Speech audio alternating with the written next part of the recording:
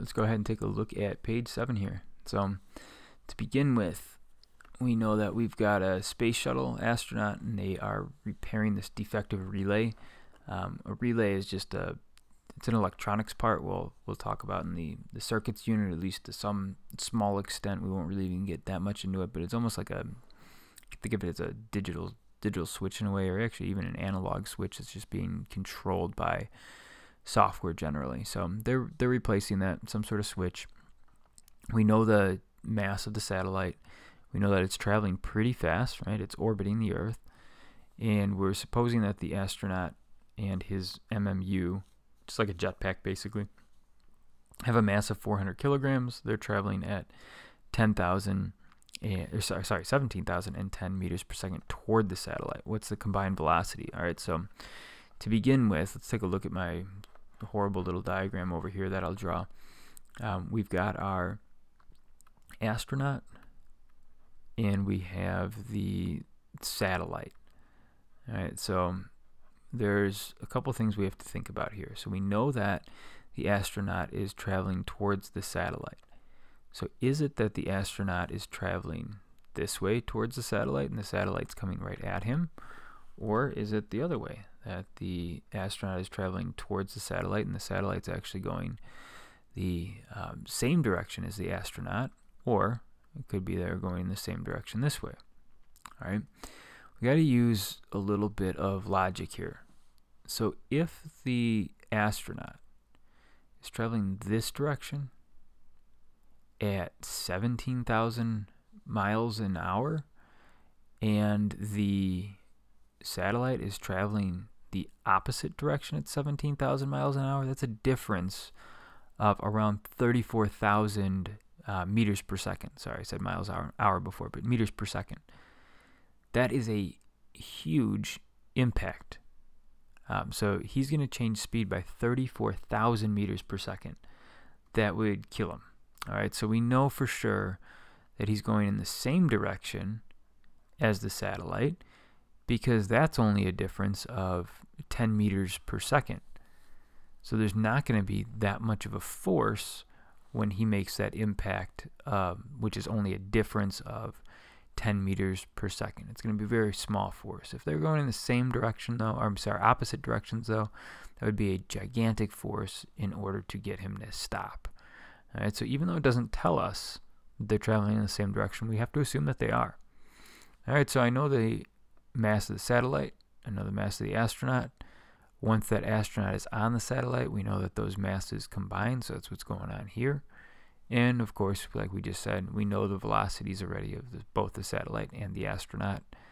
Go through, do all your algebra, and you're left with a v, or velocity, of 17,004 meters per second. So does it make sense that once our astronaut ends up on the satellite, that the satellite actually ends up speeding up a little bit, our astronaut ends up slowing down a little bit? Well, the astronaut's going fast, ends up hitting an object that's going slightly slower, so he will slow down and actually cause the other object to be pushed forward, so it will speed up. So it does in fact make sense that V is 17,004. If you wanted to, again, take that 17,004, plug it in up here for V. If you end up multiplying this by V, we should come out with the same answer as if we were to add these two numbers. So both sides equal one another. We know that we're in good shape. All right.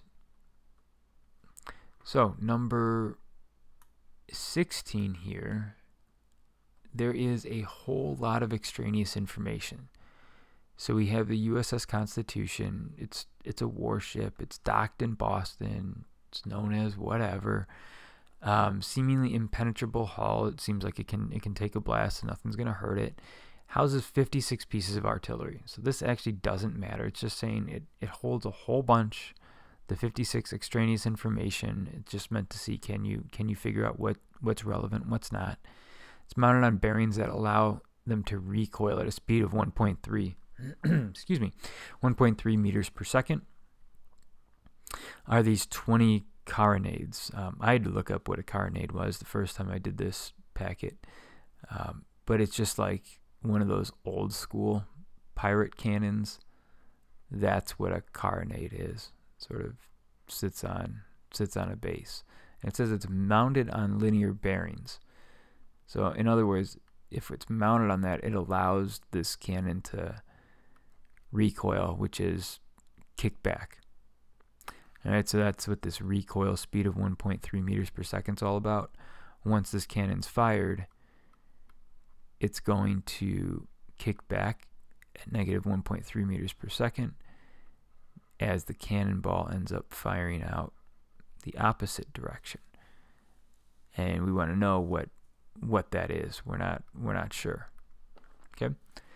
So to begin with, we've got to realize that how do we fire a cannonball out of a cannon? Well, to begin with, we've got our cannon, our carronade. I think that's how you pronounce it. We've got the cannonball in there. And then what happens is then it's fired out. So to begin with, whatever the mass of the cannon is and the mass of the cannonball is, it's going to be combined because the cannonball is sitting inside the cannon. Now in this case it doesn't really matter because to begin with our velocity is 0. So even if we got these numbers wrong, we could still have a correct answer to the final number because we're multiplying by 0 here. Now these other numbers we got to get right on the money, but we know that the mass of the cannon's 1,000. We know that it recoils at a speed of 1.3 meters per second. Recoil meaning it kicks back, so that's why it's negative. And then we know that the cannonball itself is 14.5 kilograms. We don't know the final velocity, but once we go through, there's no like terms to combine at this point, but we can get V isolated by adding 1,300 to both sides since it's negative 1,300, and then we're left with 1,300 equals 14.5 V. Divide by 14.5 to get rid of it. If I do it to one side, I got to do it to the other, so I'm left with a velocity of 89.66 meters per second. I think does make sense. 89.66 meters per second. It's pretty fast, but this is a cannonball coming out of a cannon, so it makes sense that I should have fairly large velocity. All right.